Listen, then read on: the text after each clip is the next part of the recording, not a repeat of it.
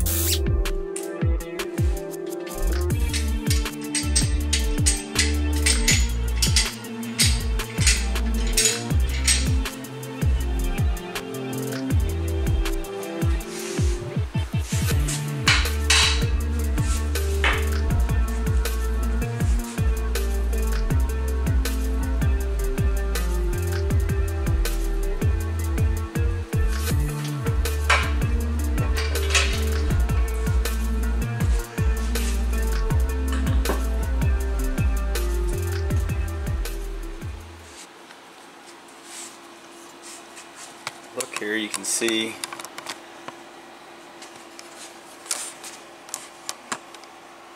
there's a green one. There's one of the red, green, red, and a green. So let's compare them.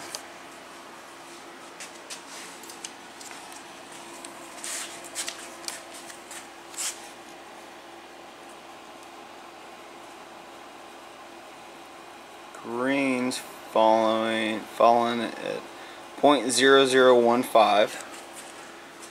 Let's check that again. I'd say about that on that one. And the point, so that was a 0.0015. Now we will compare the red. It's going to be a little tougher. Let's see this one.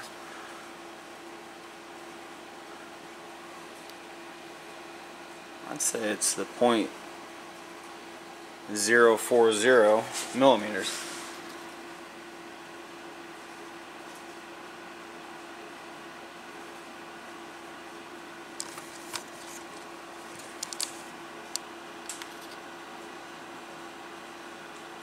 You agree with that? I think so. Okay, so earlier I said the minimum and maximum spec for the plastic gauge was 0.020 minimum to 0.086 millimeter maximum, or an 8 thousandths minimum to a 34 thousandths maximum. And we got on our red plastic gauge, we got 40.040 millimeters. So if we go off that,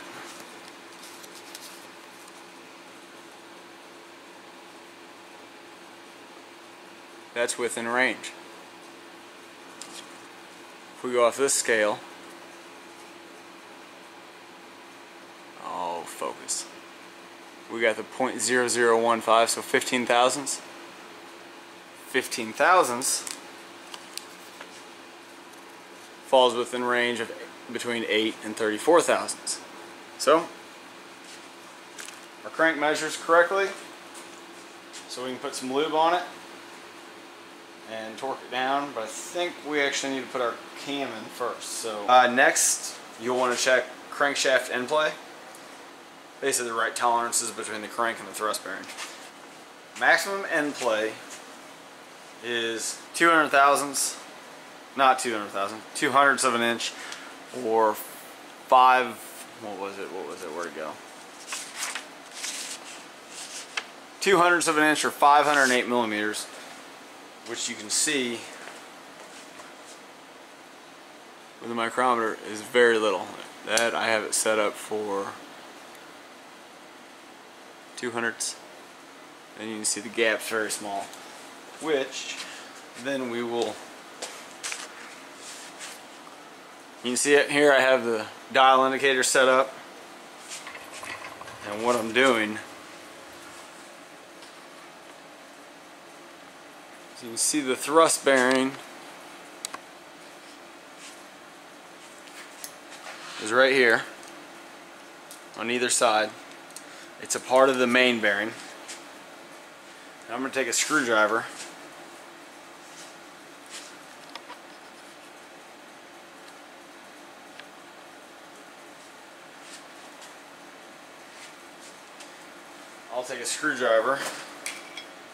and try to work that crank back and forth.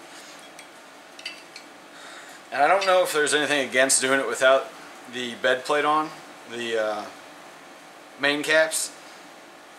I can't see any problems since the crank has already been torqued down once to check, so it should be seated.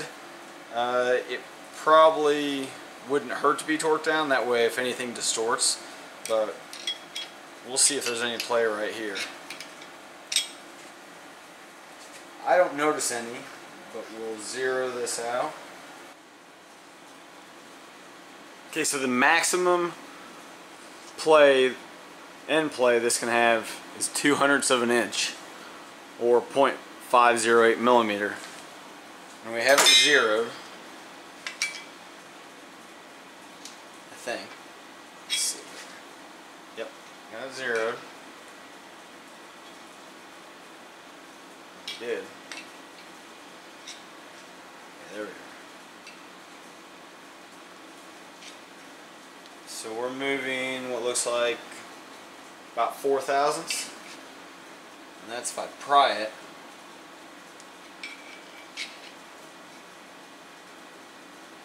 So maybe about 5. That is within spec, and there's no minimum spec, so if it didn't move at all, I'd imagine it'd just kind of wear itself into place. Okay, now that we got the end play checked out, we can remove the crank and install the cam.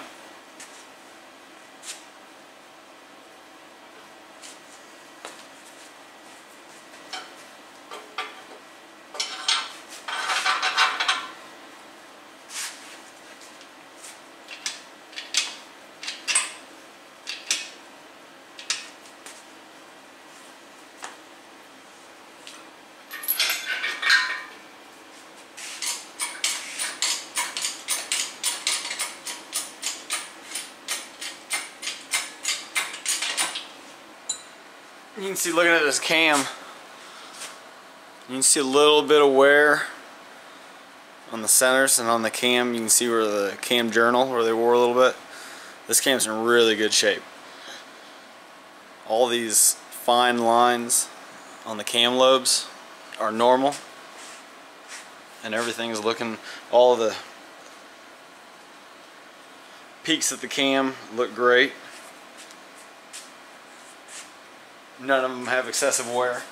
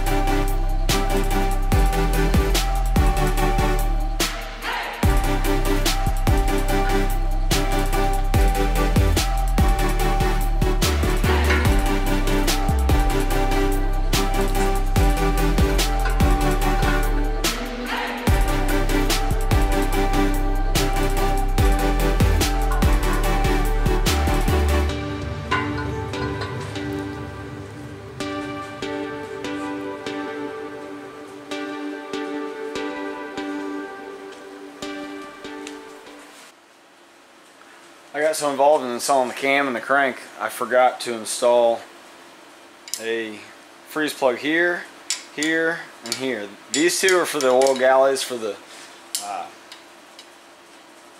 cam follower or lifters, and this one's for the high pressure oil system or the low pressure oil that feeds the high pressure pump.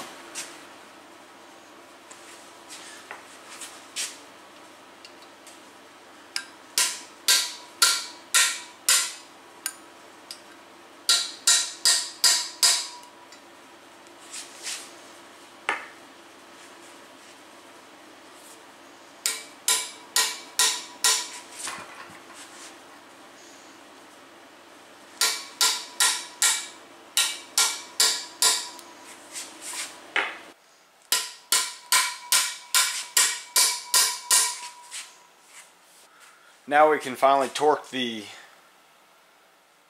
cam plate down. I can get it to turn.